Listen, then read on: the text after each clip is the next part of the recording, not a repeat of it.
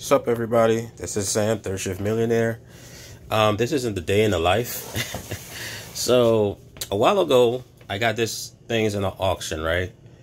And I'm just about to test it. I figured let me just record it. What this is a it's an old-fashioned, this is old school, like 1950s I believe.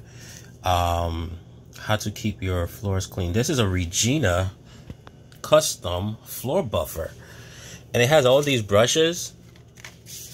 So this is the box it came in. I'm in my kitchen right now. So this is the box it came in. It's an old thing I got in the auction a while ago, and now I'm about to test it. It's scrub floors, waxes, polishes, buffs, dispense liquid, cleans rugs, sands, steel wool. It says optional. I don't know what that means. But when I opened the box, the handle was here and the base right here. And inside, it's old school. So there's a connector. I'm going to show you it afterwards, because I was like a little bit careful with it to plug it in, because the plug connection in here. And I'll show it to you. But I haven't turned it on yet. So I figured let me grab my camera and show you what I'm about to do. Sometime when you buy things, you take a risk on it. It's a rug cleaner. I'm gonna show you something. The coolest thing I saw, what was it? I think it was in here. Look at this. Look at this pic. It's like way back in the 50s kind of drawing. And look at just the style of it. It's so retro. It's like Leave It to Beaver back in the 1950s kind of thing. And this went for around $139 back then. There was something else. Hold on a second. And that's another instruction. Hold on. These are all the items it came with. Automatic dispenser, twin brush, floor polisher. Oh, this is where the soap goes, and I guess it attached to the stem all the way up. I'm not gonna put soap in it. I'm not gonna test the whole thing. I'm just gonna sell it as is, because this is a good historical find also. I'm not sure if someone's really gonna use this. They could just buy it, put it in the museum or whatever they want to sell it for or use it for. This is old school kind of stuff, man. So that's the old dispenser. I mean, just look at this.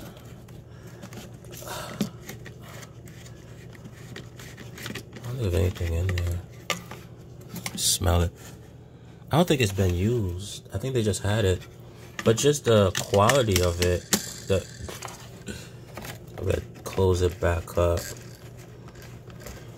Yeah, so this is the automatic soap dispenser. I put 2 brushes underneath, and I'm trying not to, hold on a second. I gotta be careful with this, the paper itself. Oh, this is the cool part right here. Another cool part. 1950s, kind of art drawing on it. 1960s, I think. I'm not sure. Circa. But you could tell how old this is. This is very retro. Oops. My camera tilted on you. Let me see if I could, give you another view of what it looks like. And right here, like I said, I gotta be careful with because these, I believe I could actually sell these on eBay by themselves for a profit. Just the instructions itself. I'm sure there's collectors out there who like retro things like this. And this is the brushes. These are the brushes. I don't think they've been used. This is so old and stuff, man. But that's the brush. This is this item. Don't mind the tape measurement. I was doing something else earlier. Like I said, this is what I do sometime after I get an item. The scale on the floor was on another item I just tested. So I'm about to turn this on. So, oops, I gotta be careful because the plug is right here. And I plugged it into the wall. And I don't know if it's gonna turn on. What does this say? Okay, 400 watts. All right, guys. Let's see if this bad boy works. The on switch is right here in the handle. Oh, damn, it works. Now, hold on a second.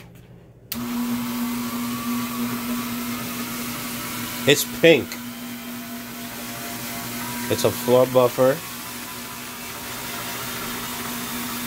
It only has like one speed, I take it. Well, it turns on and it's brushing my floor.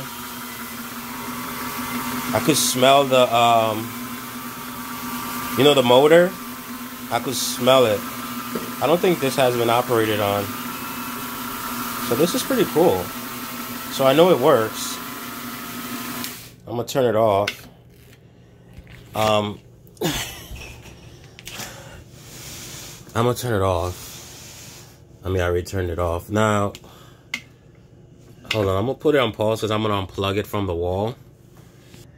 All right, so I unplugged it from the wall, and I'm gonna show you what I was talking about on this here. This is how old this is, like the whole. I mean, how things were done back then. I gotta be careful. I got one hand. I'm doing this, but you see this little. Oh, I got the wrong light and I'm in the wrong angle. Anyways, I'm gonna try my best.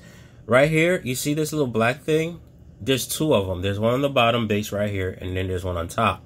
And there's a little wire. Now this attached to it. I have to unhook it.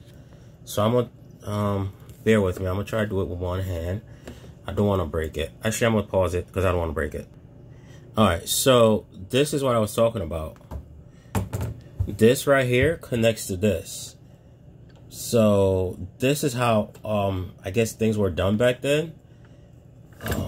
I don't know. This is pretty cool. I mean, like I said, I turned it on. It was buffing the floor. I should have taken a picture of it while it was spinning. While it was just spinning. You know what? I'm gonna do that now. Hold on a second, guys. Okay, I plugged it back in. And I'm gonna go turn it on. And we're gonna see how it spins. Hold on. I gotta reach up here.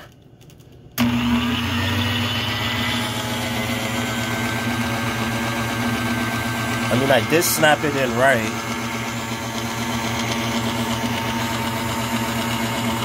I'm tempted to put my hand in there. Hold on.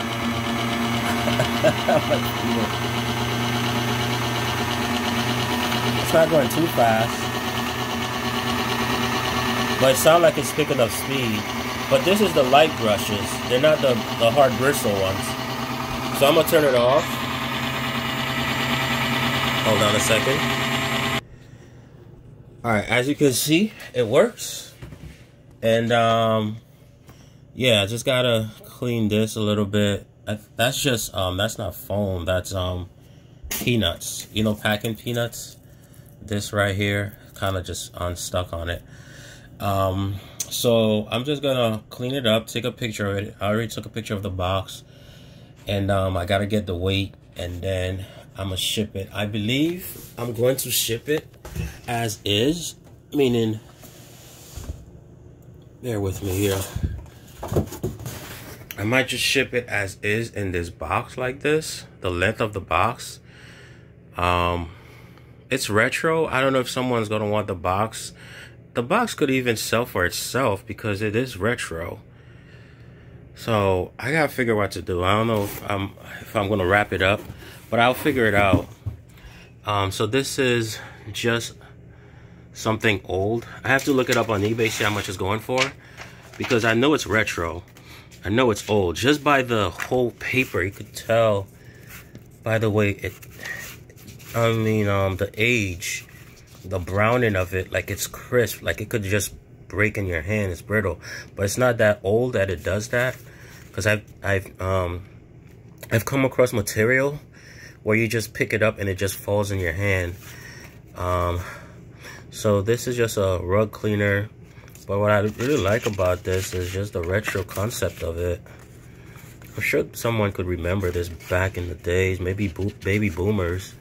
could remember this back then. Oh, maybe older than baby boomers. I'm not sure which generation this was from.